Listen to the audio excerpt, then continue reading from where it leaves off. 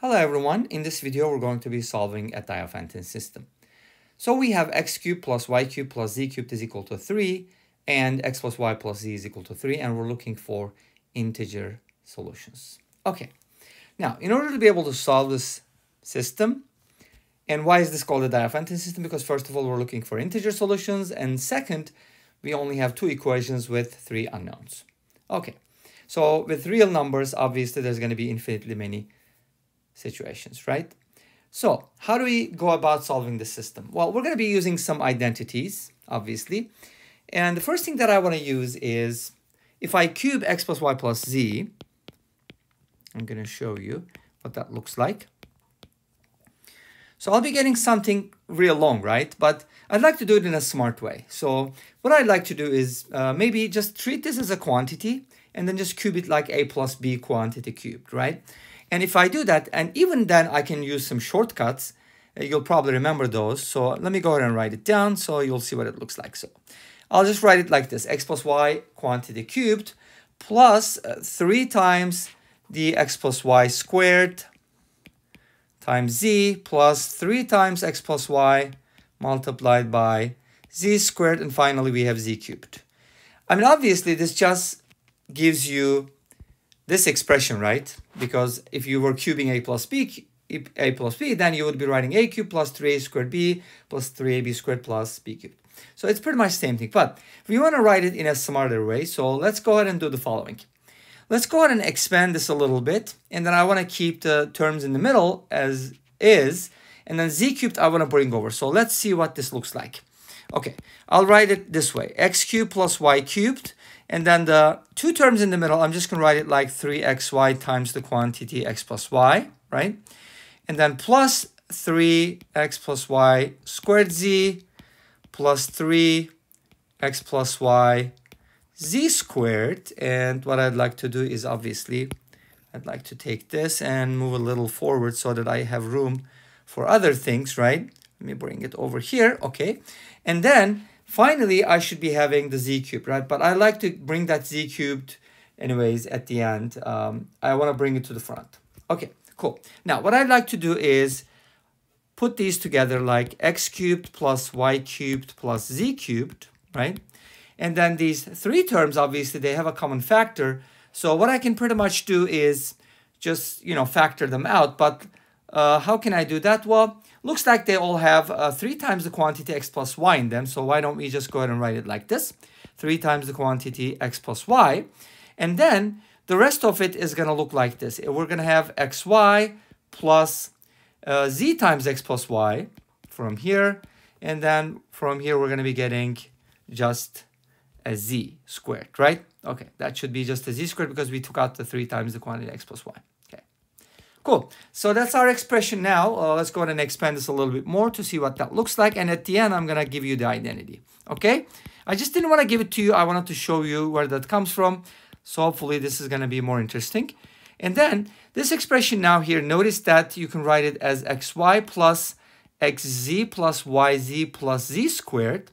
And obviously here, we can just go ahead and group it and factor like that. So we can say, hey, this can be written as x times y plus z, and then z times y plus c, which brings us to another expression, x plus z times y plus c. So at the end, this is what we're going to be getting. Let me just give you the final answer here. So the x cubed plus y cubed plus z cubed can be written as, actually, I shouldn't be writing it that way. So I wanted to start off with the x plus y plus z cubed, right?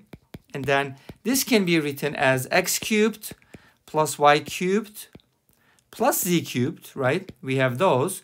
Plus, then we'll be getting from here 3 times the quantity x plus y times x plus z times y plus c. Now, this is important because we're going to be using this in our problem. Okay, great. Now, what we know is that x plus y plus z is equal to 3. So this is going to be 27. And we also know that the sum of the cubes is also 3. So that gives us something nice. And this is what we were trying to get, actually. I want to get the kind of like a two-way product, something like this. And if I can subtract 3 and divide by 3, I should be getting something like this: x plus y multiplied by x plus z multiplied by y plus z is equal to 24 divided by 3, which is equal to 8. Great. So that's what I wanted to get. So we do get another expression that we'll be using, but how do I use that to solve my system? Okay, great. Now, obviously, this can be replaced with something nicer, and let's see how that works. This is really cool. So since we know that x plus y plus z is equal to 3, this actually allows you to write x plus y in a different form, which is 3 minus z. So for example, in this case, you could replace x plus y with 3 minus z, and then x plus z with 3 minus y, and this one with 3 minus x. So that gives us something nicer. Let's go ahead and do that. 3 minus z, 3 minus y, and 3 minus x. Now you might be asking why am I doing this, right? Well, there's a reason behind it, because what I'd like to do is I want to narrow this down to which integers will satisfy this type of system, right? So I need to be able to get something in the factored form, and this is factored form.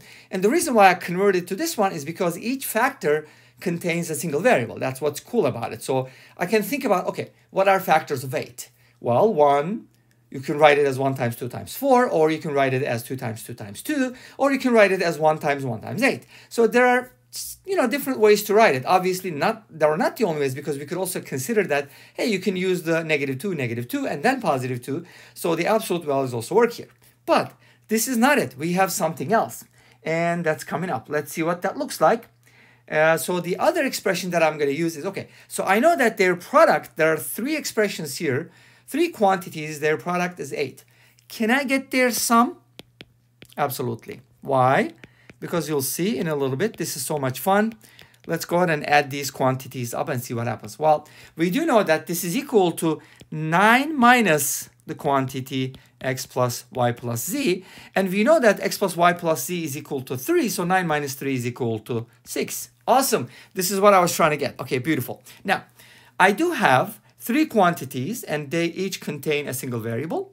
I know the product of these quantities, and I know the sum of these quantities. So I have more information, which means that I can kind of narrow this down. All right, cool. How do we do that? Let's see. Well, when you think about it, when I said, okay, -2, -2, and +2, let's think about it, right? What if each of these quantities is like -2, -2, and +2? Well, you're going to notice that their sum does not equal 6, because if you add these 3 quantities, you're going to notice that the sum is not equal to 6. So we need to find a pair whose product is 8 and whose sum is 6. And they're very limited. So for example, one of them is going to be 2, 2, 2. So notice that 2 times 2 times 2 is equal to 8, and 2 plus 2 plus 2 is equal to 6. Beautiful. And then can I find another pair? Absolutely. How about using 8 with 1s? But if you use 8, 1, 1, their sum is going to be 10. So you're going to be tricky here. How about using 8 with 2 -1s? And that's going to give you +8. When you add them, you're going to be getting +6 as well. Great. So we basically got what we needed, and that's pretty much what we have. We don't really have anything else besides these. You can test it out. Unfortunately, there are no more solutions. Okay, great. Now, let's go ahead and solve each one of these and see what happens. Well, since these are my 3 minus x, 3 minus y, and 3 minus z values, I basically get something like this from here. Well, 3 minus x equals 2, 3 minus y equals 2, and 3 minus z equals 2. This gives me 1, 1, 1, right? Obviously, I get 1, 1, 1 from here.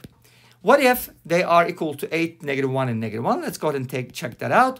What if 3 minus x is equal to 8, and then 3 minus y is equal to -1, and then 3 minus z is also equal to -1? And this is going to give you another order triple, which is -5, 4, 4. Obviously, x, y, z can switch around, so we have all the permutations of the second ordered triple. So let's go ahead and write our solution set and finalize this problem. So our solution set is going to look like this then. We have 1, 1, 1, which is awesome, right? 3 1s.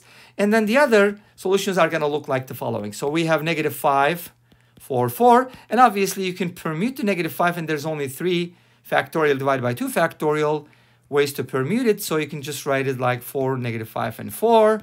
And then finally, we can write 4, 4, and -5. And these represent the x, y, and z values. All right? Cool. Now, this brings us to the end of this video. Thank you for watching. I hope you enjoyed the video. I'll see you tomorrow with another video.